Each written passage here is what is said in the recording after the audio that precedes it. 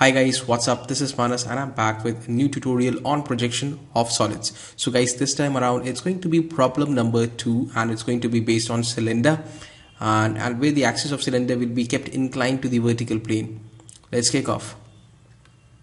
So the problem goes like this. Draw the projections of a cylinder 75 mm diameter and 100 mm long, lying on the ground with its axis inclined at 30 degrees to the VP and parallel to the ground. Alright, a lot of data have been given to us and let's sort them one by one. So the object in this case is what you call a cylinder, right? Then we have this diameter. Obviously the base is going to be circular and the top is also circular and has a diameter of 75 millimeters. So let's write it down. Base 75 mm diameter, the length is 100 millimeters. Alright, and then we have this lying on the ground. Alright, so if it lies on the ground, then we can say that one generator of that cylinder is always in contact, absolute contact with the horizontal plane. Okay, and there is one more condition that we need to ensure, and it should reflect perfectly in our drawing. That says that the axis is inclined at 30 degrees to the VP. So any inclination with the vertical plane is given by phi, and phi axis has been given to us as 30 degrees. So phi is equal to 30, angle made with VP. Alright, so initially I'll show you how the object has been kept or how the orientation is, and then we're gonna head over to solving the problem in AutoCAD. I'm going to solve it in AutoCAD. You guys can make use of a drawing sheet for solving it. Alright, so let's begin.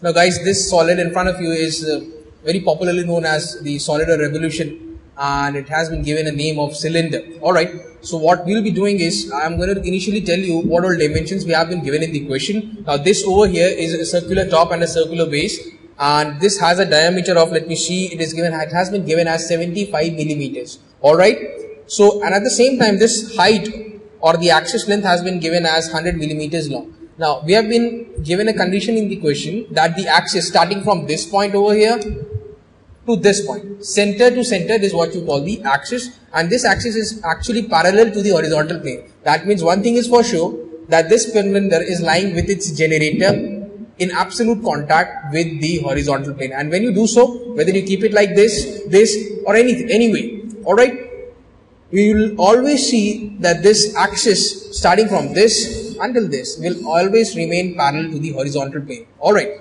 so what we need to do is we need to make sure that the axis makes a certain angle with the vertical plane, and that particular angle has been given as, let me see how much it is, 30 degrees to the vertical plane. So initially we're going to do this, alright, and we will draw the front view first, because the true shape of this base is seen from the front. Hence we will begin with front view, and accordingly its top view, that is going to be a rectangle, will be made. After this, step number 1, we're going to do this.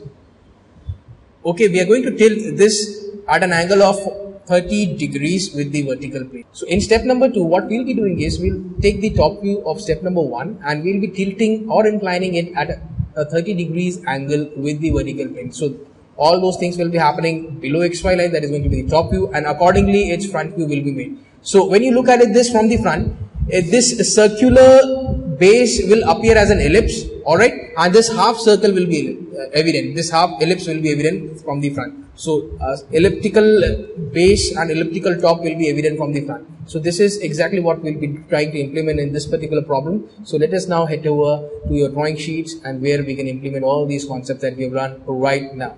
Thank you.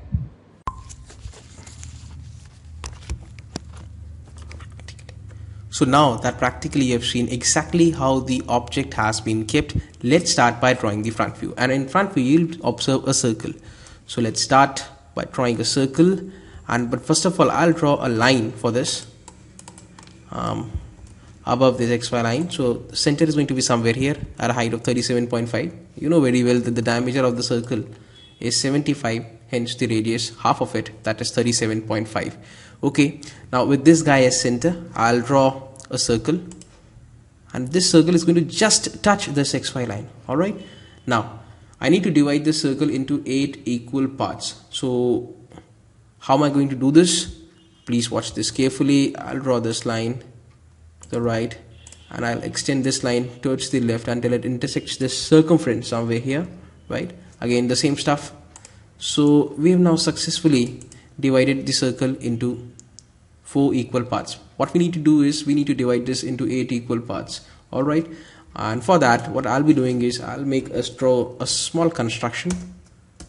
Okay, I'll take this guy as center, right? 37.5 as the radius. I'll put up an arc, same stuff again with this guy as center. Again 37.5, yeah.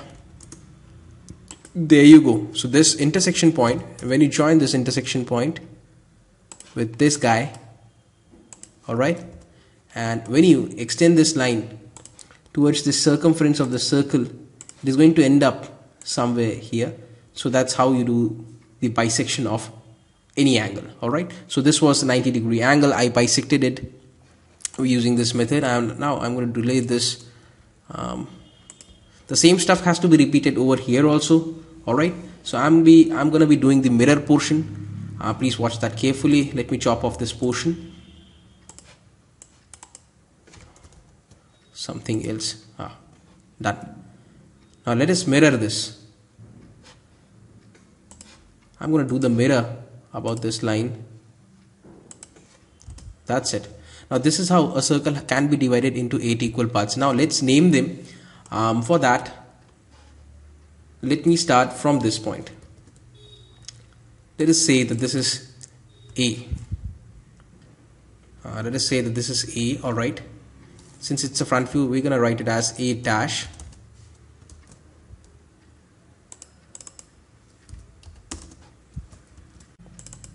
H dash. Now there are actually two circles, one at the front and one at the back. All right, something that you call a top and base for a cylinder. So so what we're going to do is we have put up 8 names of 8 different points over here. All right, and similarly those 8 names will be at the back also. Let us name them by numbers 1 to 8. Okay, 1 2 3 4 5 6 7 and 8. All right, let's do this quickly, and this is going to be what you call 1 dash. Let's write this down as 1 dash. This is going to be 2 dash. Now we have prepared the front view.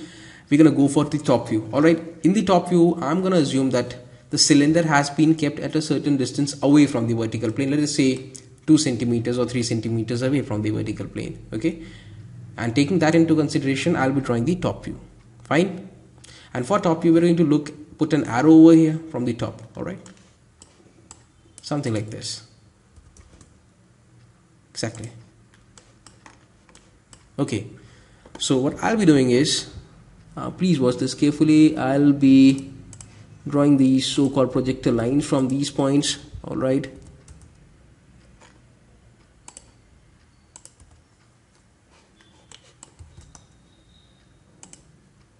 that's it.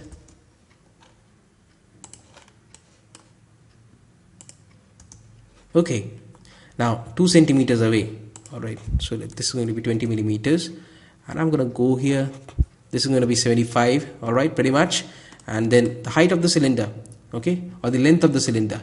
Let us see how much the length is. This is 100 millimeters. So what I'm going to be doing is I need to go 100 steps, 100 millimeters in the downward direction, and then back. This is 75 obviously, and back to where we started. So this is how the cylinder would look from the top. All right, then these points, these are the generators. From this point to this point, one more. From this point to this point. All right, one more to go. This one over here. Right, so as I've already told you, alphabets at the front, numbers at the back. So when you look at this front, you're going to see these points: A, H, G, F, E. A, H, G, F, E. All right, remember. So this is going to be, let me copy this. This is going to be A, H, G, F, E. Now, below A there is nothing, but below H there is B, below G it's C, and below F it's D. All right, so B C and D in sequence. This is going to be B, this over here is C, and this over here is D. Alright, so this nomenclature is over for the front of the cylinder, and let's focus our attention towards the back of the cylinder. Now the back of the cylinder has been numbered by numbers, in fact. Alright, starting from this point, from the left of your screen to the right, 1, 8, 7, 6 and 5. So this is going to be 1, 8, 7, 6 and 5, and below which there will be corresponding points. 1, this is going to be 1, let's write this as 1. What's next? 8, 7, 6, 5. Alright, so this is 8, this is 7, this is going to be 6 obviously, and over here we have this as 5. Moving further, below 8 we have 2, below 7 we have this guy 3, and below 6 we have 4. So we have 2, 3 and 4. So this over here 2, this is 3, and this over here is 4, right? So the top view is over. Pretty much arduous task. Alright, now what we need to do is, next step is to make sure that the axis is inclined to the vertical plane by an angle of, let me check how much the angle is. It is equivalent to 30 degrees. So just the same way I explained you in the orientation. Alright, so let's do this quickly. So over here, this line, you can see this, this is what you call the axis, okay, center to center. Alright, and in the top you can see the axis. This axis has to be kept at an angle of 30 degrees with the vertical plane. So let's do this quickly. I'm going to draw a line. Alright, so this angle over here is the 30-degree angle. Alright, and in this particular line I need to fit this line, because the axis will be making 30-degree angle with the vertical plane, and accordingly this whole top view has to be recreated over here, and making sure that the angle made by the axis is 30 degrees. Alright, so let's do this. Alright, okay, so this is the angle that the axis is going to make with the vertical plane, and we are going to recreate this. Okay guys, that's exactly what I was talking about, recreating the top view from step 1 into step 2, making sure that the axis is inclined at an angle of 30 degrees with the vertical plane. Alright, the next thing to do is to draw projector lines from all these points over here and from all these points over here towards the right, and they're going to intersect at different points, and then we're going to join them in proper sequence in order to have the final front view. So let's do this, and for that I have to look at this object from over here. So I need to put an arrow watching from this. Okay, this is the limit up to which these points are going to go. Okay, one by one, let me select each one of them, so that all of them, you can do this with the help of a mini drafter. It's going to be pretty easy and in no real time. Okay, so these are the points that I've got, and we're going to look for, now this line over here which you see, it's not a line guys, it's a circle. Okay, that can only be seen from over here. The true shape of this can only be seen from here, but right now we are seeing this from here. So this circle would appear as an ellipse. Okay, it's going to squeeze itself. All right, so this is where we are going to draw that ellipse, in fact. Okay, so the next thing to do is to make all these points appear. So these are the points A, B, H, C, G. All right, so the intersection of points is something that we're going to use. This is the vertical line from A, and this is the horizontal line for A, and that's,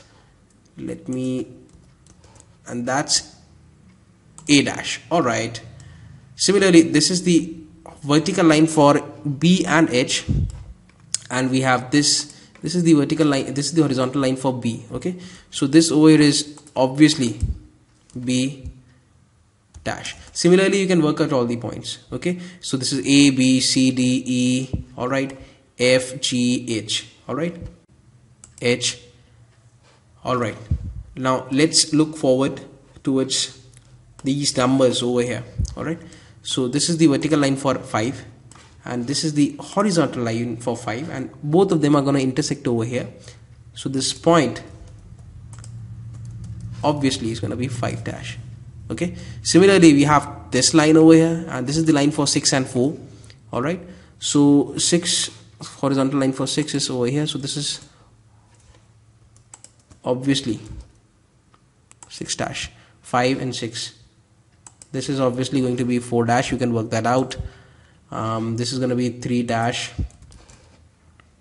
Okay, and this over here is 2 dash.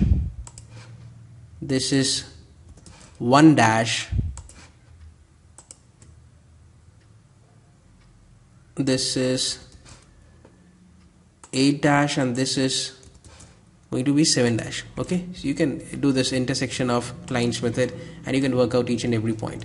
Alright, as I've already told you, we're going to see a squeezed circle. That's what you call an ellipse over here. So let us draw an ellipse first, and this is exactly what you're going to be seeing from the front. Okay, so you guys can make use of what you call a French curve, or you can go for freehand also. Alright, so I usually advise students to go for freehand drawing, okay, to explore the world of sketching. Right now, the next thing that's going to be visible is over here. Over here also you are going to see an ellipse. Let me show you this. This way, but the issue is that only half of that ellipse is going to be seen. Okay, from point 7 to point 3, from point 7, 6, 5, 4 and back to 3. Okay, alright, so let us chop off the portion of the ellipse which is not going to be visible. Okay, only this much portion of the ellipse is going to be visible. This is also fully visible, so let's darken them. Alright, next thing to do is to join these. Watch this carefully, guys. To join these, and this finally is what you're going to see when the cylinder has been kept at an angle of 30 degree with the vertical plane. Okay, so that's exactly what you're going to see. Alright, fine. So guys, that was all from my side. I hope and I believe that you have learned something about projection of solids and how objects are oriented, how they can be shown on a drawing sheet or on a plain sheet of paper. So guys, if you have any doubts and queries, do write them down in the comment section below. Till then, this is Manas Patnaik signing off. Take care and keep drawing. Have a nice day.